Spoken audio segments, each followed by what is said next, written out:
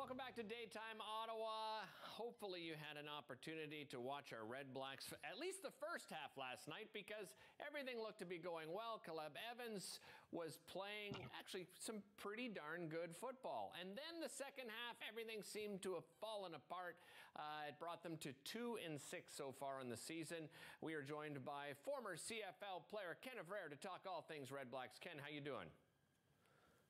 Hi, Derick. I do well, despite the fact that the team lost last night. It was an interesting game because, as you mentioned, there's two parts of the game. The first part, we were world beaters for the most part. Second half, I think we got a better sense of what this football team is at this time, and there's a great growth opportunity for the club. So it not necessarily a bad loss, but not a win. Yeah, and, Caleb Evans, after that first game, I think everybody got excited. Look at this young guy. He's never thrown a pass in the CFL before, and he looks so composed, and he did last night. But is it the fact that he's a rookie? And he also had a pretty darn good Argos defense there last night. Yeah, I think it's a combination of forces. One, that he played really well. He was an unknown sort of factor, or that the Edmonton Elks couldn't really prepare for because there was no film on him, and so from a scheme standpoint, it was tough for the Elks to prepare. And throw in the fact that the Elks they're a pretty bad football team, and offensive, defensive, and special teams. It was the perfect storm for Ottawa to bounce back and pick up their second victory of the season. But as you mentioned, the Argos were a different monster, and I think they probably made some adjustments. Ottawa didn't really try to establish the run last night, which played in favor of the Argos defensive scheme because they dropped more people and they got into the passing lanes, and they didn't really want to rush the quarterback to sack the quarterback. What they wanted to do and what they opted to do is pressure the quarterback and make it tough for him to see through the passing lanes.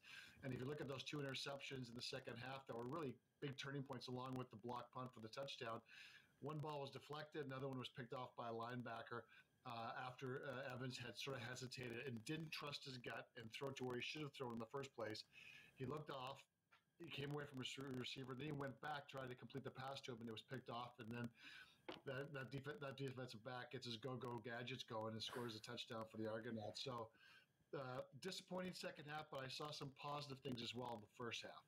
Yeah, and before we get to some of those positives, Ken, I think something that's concerning, as you mentioned it, is that running game, because they haven't gotten that running game going at all through the first 8 games. I mean, if you look at the stats, they're not even coming close to the 100-yard mark as a team. Is that more a function of the talent at running back or the talent along the offensive line?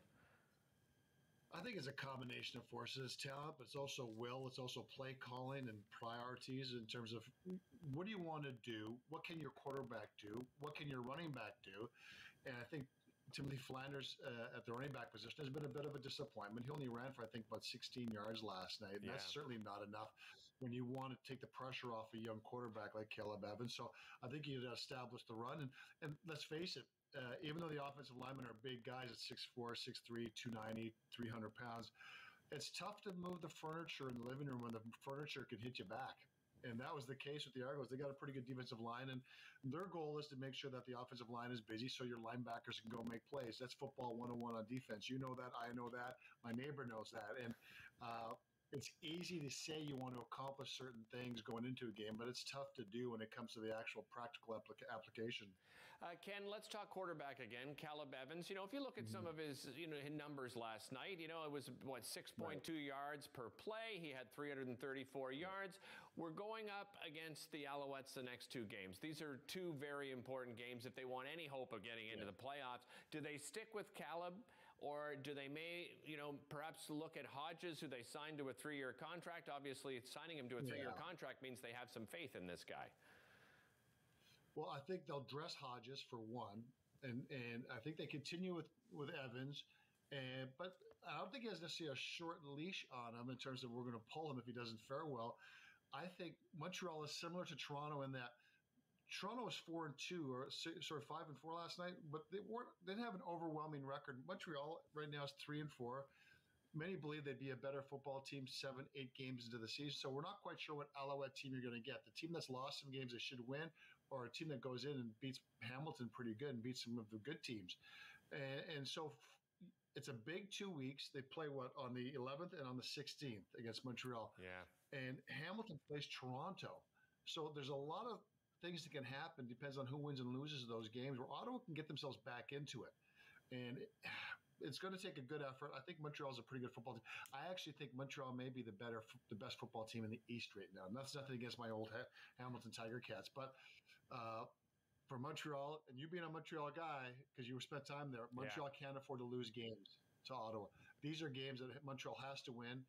Ottawa, if they don't win, I don't think the fans are going to start burning down the village. They want to see a team that looks like they're confident, getting a little better and improving. For sure, Ken. Ken, thanks so much for joining us. Really appreciate it, and we'll get in touch with you later on in the season. All right, don't go anywhere. Anytime. Coming up after the break, we'll tell you how small businesses can introduce themselves to new homeowners in different communities here and around Ottawa.